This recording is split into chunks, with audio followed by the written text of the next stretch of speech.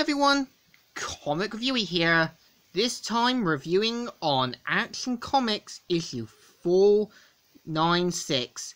Now, as you know, Action Comics is meant to be the series that features Superman.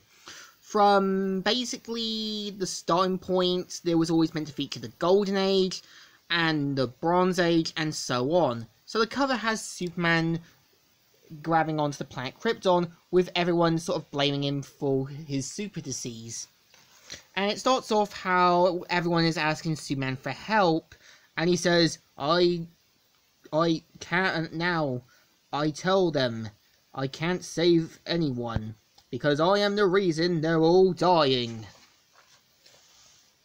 And it mainly starts off on the bottled city of Kandor, where the Scientist Council are explaining about something that's happened and that they need to contact Superman. You've got Lana Lang signing an autograph to a fan, and how Clark is kind of seen as a bit of a lackluster and saying, interesting, is that the best she could do? And she does point out that, Lana points out that Clark is a bit of a lackluster and not really a interesting reporter. So, after hearing the bottled city of Kandor calling for Superman, he decides to mimic an actor's voice, and Lana Lang thinks it's going to be like this big-time actor, which Clark quickly leaves, and Lana says, Mr. Grant, I am so... Oh, you're not Mr. Gary Grant. You're alright, my dear. You're not Sophie Lana either. And so, Superman manages to leave, and manages to contact one of the scientists, who points out about his last visit, about putting him through quarantine. Turns out that there's been a kind of breach, and that the super disease has now been spreaded across the world. And Superman does sort of ask, is there a cure, can you find it? They do say that they'll try and find one as quick as they can. And of course, Superman flies out.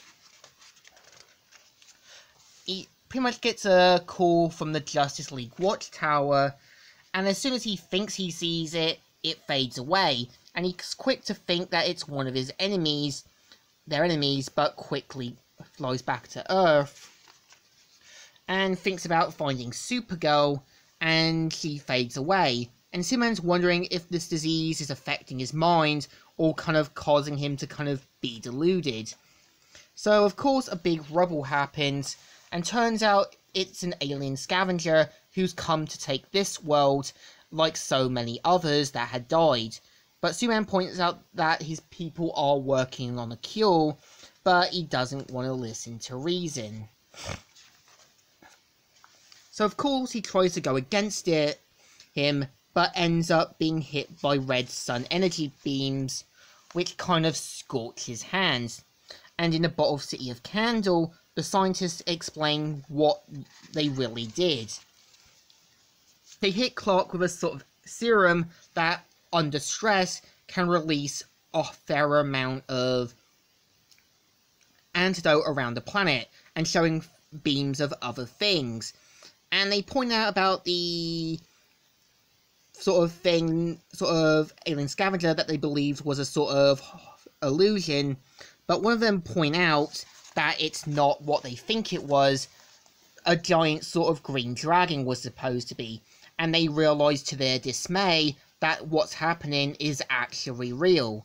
And of course, Superman manages to take on the threat, and basically brings the alien scavenger to the future, where he can't do any more harm. But of course, he tells him to wait as he sees something going on. And they both find out that even years in the future, that human civilization has lived underground. And Clark realizes to his relief that his people did find a cure. And even the alien scavenger points out that he's not really a threat, he's just preserving worlds and other things. And after this, Lana does get a cold, and which Clark says about staying at home and not spreading it. And yeah, this is the story. So the story, I would say, is actually pretty good, and it does sort of foreshadow the coronavirus that's been going on. And it is a bit of a cautionary tale to how sometimes things like diseases, germs, bacteria, and tampering with what God intended is dangerous. And by the end of it, it does become a bit of a cautionary tale. So I think this issue deserves a thumbs up. Still good and still alright. So, Comic Reviewer here, signing out.